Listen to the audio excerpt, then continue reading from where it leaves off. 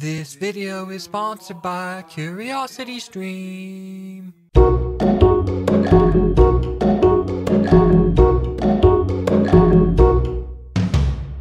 Why waggle my sixth finger and call me Ishmael? Looks like terrible writing advice is finally covering revenge plots. Revenge plots are not only filled with marvelous storytelling potential, but also sound really cool when added to a story's title. Worry not about an intricate revenge plot coming apart at the seams when you have me to help any aspiring writer craft their very own elaborate vendetta.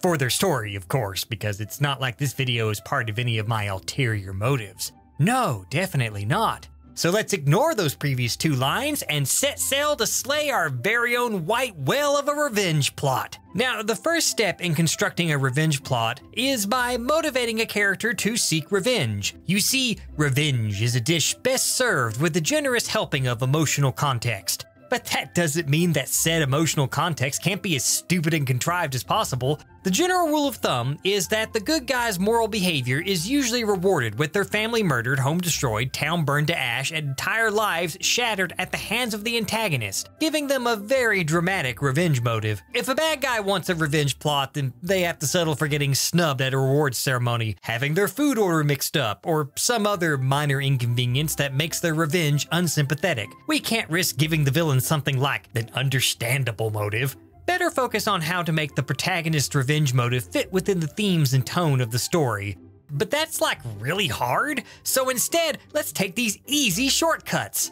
The fastest way to establish a revenge motive is to make the antagonist take or destroy something of the protagonist. But what could that be? I have 2 birds I need to kill, but only 1 stone. And I also have this annoying love interest character lying around that I'm not really interested in developing. Oh hey! Into the refrigerator you go, love interest. Now I don't have to worry about that silly romance side plot, and I have a really good reason for the protagonist to seek revenge. Now, some may wonder if violence inflicted upon women solely to establish a male character's motive might be considered both dated and in poor taste. But the real question is, how can we make this even better? By completely indulging in non-family friendly, ad-demonetizing grimdark violence that completely clashes with the story's tone. This is also a great time to slip in some of a writer's less savory taste by fetishizing the violence for that extra bit of shock value. Be sure to put this in the prologue or chapter 1, even though the rest of the story is a lighthearted action adventure, appropriate for all ages. You know, I mean, after the detailed scene, that is. Got to weed out the casuals after all. No need to worry about the scene coming across as indulgent rather than tragic, even if the greatest tragedy involved is that the writer's thinly veiled indulgence made it past the editing process somehow. The thing about revenge motives is that the writer doesn't need to worry about the audience's unintentional apathy towards the protagonist's status as victim. If the story tells the audience that the protagonist is wronged, then they will just be totally on board, no matter how little characterization the protagonist and his murdered love interest get. No doubt they will be just as upset that the protagonist's blandest beige fiancée, Tragica Daisoon, bites it in the prologue with her grand total of 0 dialogue lines. The audience doesn't need to be invested in the characters to also be invested in the revenge plot, because it's not like a revenge plot is character-driven or anything. The only thing a writer need worry about is accidentally giving the revenge motive depth by exploring Survivor's Guild, or by giving the villain a legit reason to wrong the protagonist in the first place. That's bad, because it might lead to characterization and engaging conflict, as opposed to the blind, one-sided power fantasy edge fest I was going for. Now, if all this character motive stuff sounds too hard, then it can be safely ignored. This character is out for revenge. Because having the fantasy party's resident antihero say revenge all the time is just so cool. What terrible thing wronged him in the past? It's a mystery. Yeah, just chuck that character's revenge motive into a mystery box with a little sticky note to remind the writer to flesh it out later.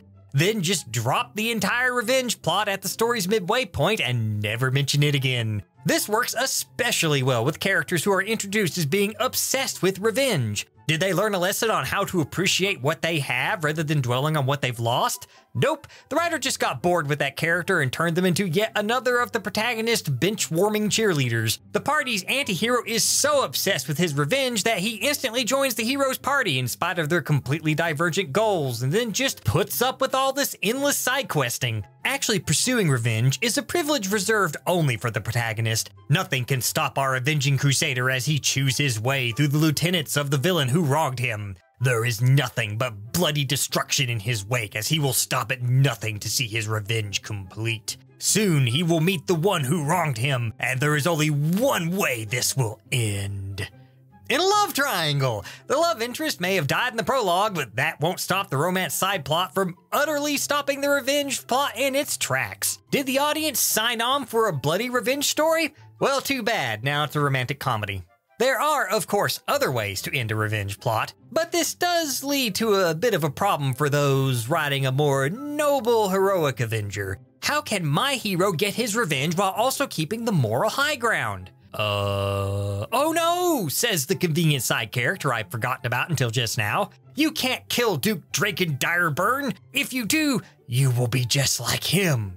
Oh no, says the hero in the first bout of self-awareness displayed in the whole story. Instead, the hero decides to spare the mass-murdering villain that almost no one would blame him for slaying on the spot. If he did, he would be just like the villain who murdered thousands of innocents unprovoked, burned down entire cities, laid waste to whole kingdoms, and nearly awakened the dark gods from beyond the void to end the universe. See? Completely morally equivalent. Murder one fantasy Hitler and you are just as bad. There, moral high ground achieved. Sparing the main villain totally keeps my hero in the right by allowing a key threat to the safety and security of the free world to persist. Of course, all those minions he mowed down earlier in his revenge quest don't count towards the hero's karma score, but this leads to an even worse problem. How can I vicariously indulge in my own revenge fantasy if I can't have my blatant self-insert murder the villain? I got it! To everyone's surprise, somehow the dastardly villain takes the opportunity to strike at the hero one last time,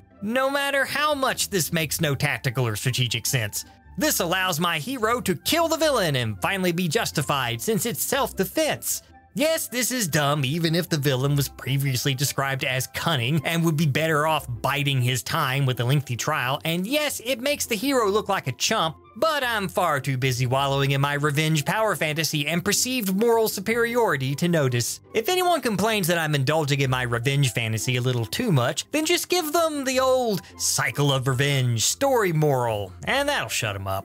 The cycle of revenge is when a character takes revenge, but their collateral damage causes someone to take revenge on them, only for their collateral damage to make someone else seek revenge on them, and so on and so on. Now, there's a number of things a writer can do to make sure this moral really sinks in for the audience. No, not using subtlety by showing the damage caused by seeking vengeance. The superior method is having a character's soapbox about how revenge is no good bad, and have the moral of the story be spelled out over and over again in the most blunt, stupid way possible until the audience is seeking revenge for having their time wasted by all this heavy-handed preaching. Also, try to remember that the best way to show that revenge is bad in a story is by having it solve literally every problem the protagonist faces, while making the protagonist look super cool as he mows down scores of his fellow human beings. And if all this isn't enough, then a writer can always just white whale the entire cast down with Ahab. That's right, just kill off all the characters. Having a character's quest for revenge culminate in the destruction of the entire cast can be an appropriate climax for a story centered upon a dark theme like vendetta, especially when rooted in strong characterization. Alas, this bleak ending could all have been averted if only the protagonist could have seen past their revenge.